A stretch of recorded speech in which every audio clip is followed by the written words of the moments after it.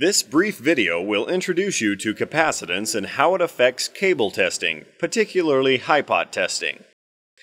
Capacitors are created using two conductors separated by an insulator. Cable assemblies are created using wires separated by insulators. Since cables have a lot in common with capacitors, there are a few things you must keep in mind while testing cables. Capacitance increases when the distance between conductors decreases. Using thinner insulation will increase the capacitance between wires. Capacitance also increases when the surface area of the conductors increases. Double the length of a cable and you double the capacitance between its wires. Adding a shield to the cable also increases the capacitance. Shields within shields increase the capacitance even more. Let's look closely at what cable capacitance does during a high voltage test. A change in voltage between two wires causes a current to flow from one wire to the other.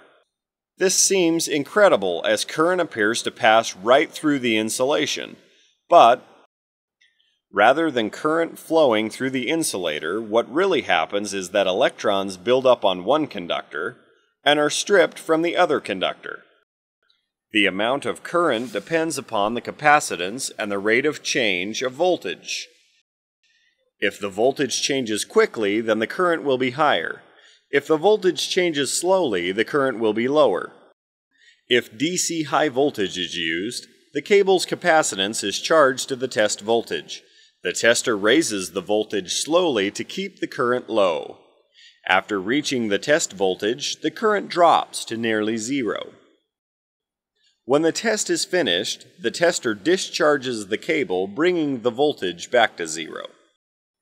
When AC high voltage is used, the voltage is always changing, so the cable's capacitance is always charging or discharging. This means that current continues to flow into and out of the capacitance. The amount of current depends on the AC frequency and the amount of voltage. Since the capacitance of a cable assembly is charged up during high-pot testing, it could be hazardous if an operator came into contact with the charged cable.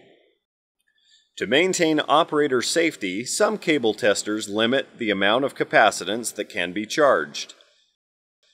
Other test solutions are available when a conscious decision is made to exceed non-hazardous energy levels. But proper safety protocols must be taken, and in some cases this may require different test equipment.